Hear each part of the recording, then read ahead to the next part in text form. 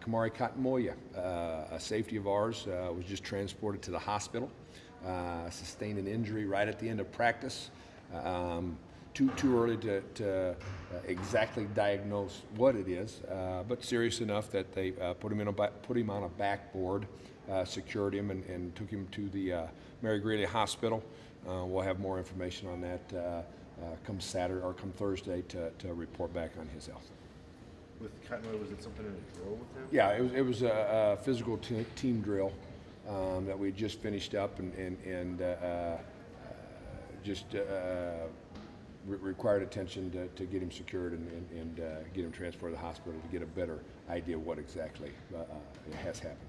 We were doing a team drill, finishing up with a team drill. We were actually tackling today.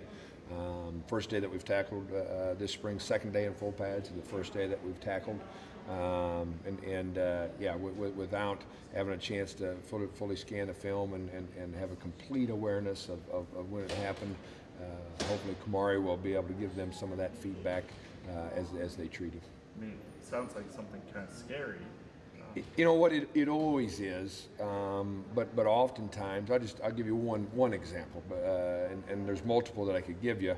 But Leonard Johnson in the Texas game years ago went down, and it was scary. It was over on their sideline, and I went over. He was released from the hospital that night.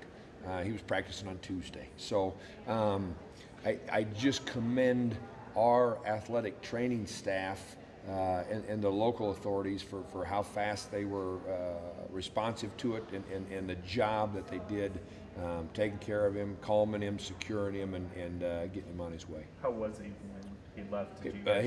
He was alert and communicating with me and everybody else.